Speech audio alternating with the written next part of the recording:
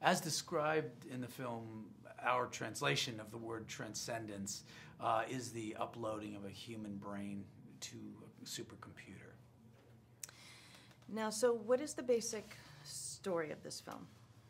The premise of the film is basically the singularity, which is the point at which a supercomputer is able to become more powerful than the collective intelligence of all of the people ever born on the earth. This is an incredible level of power for a machine to get to this point. Who are Will and Evelyn Castor? Will and Evelyn Castor are a married couple who are professors at University of California, Berkeley, in the field of computer sciences.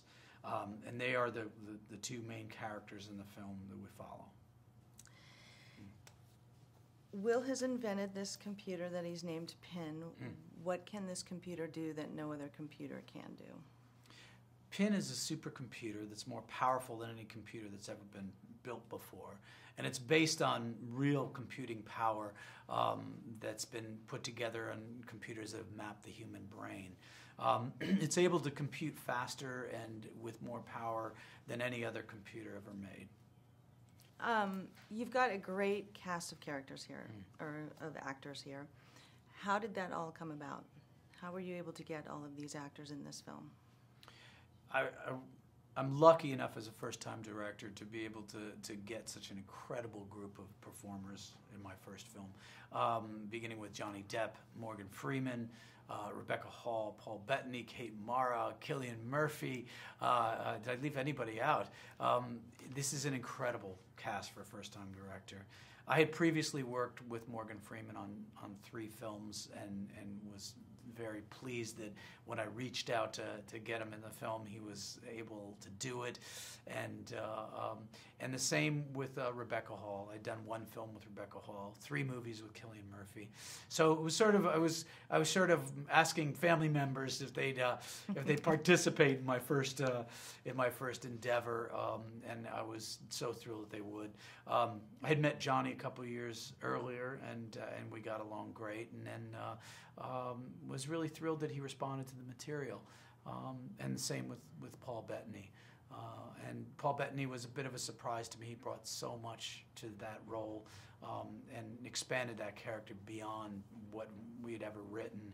So we're really fortunate that the film was able to expand based on the breadth of the talent that we had in it. Now, this being your first time directing debut, were there any particular challenges that you ran across, or any particular favorite moments that you had? Probably my favorite moment during the filming was one of the last scenes we ever did on the rooftop. And we were all set to shoot one of the final scenes with Paul Bettany and Morgan Freeman and Cillian Murphy on the roof, and an enormous thunderstorm came rolling in to New Mexico, to the desert, and shut us down. Nearly wiped out the set, filled the rooftop piece with water, and shut us down to the point where we were going to shut down for the day and possibly be a day behind.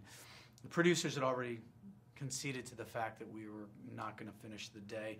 And after the storm passed, the clouds started rolling through, and there's a beautiful sun peeking through the clouds.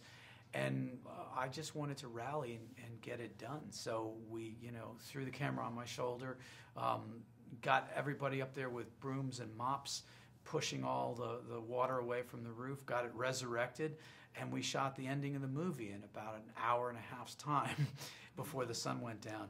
So for me, it was that spirit of excitement that took me back to my days as a documentary cameraman, and sort of the rallying to push adversity aside and put something magical on film in a very short period of time.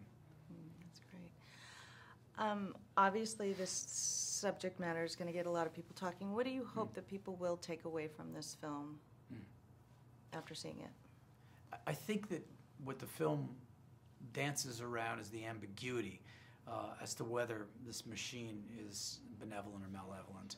And I think that hopefully it has people asking questions about their relationship with technology and whether they should be depending on technology and to what degree, and whether technology and computers and social media are taking more from them than it's offering them.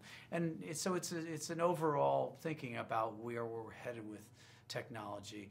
But I also think that it's important for them to be thinking about the relationships that they have with humans as well as with technology. And that's what I think resonates in the end of the film. Fantastic. That's Great. great.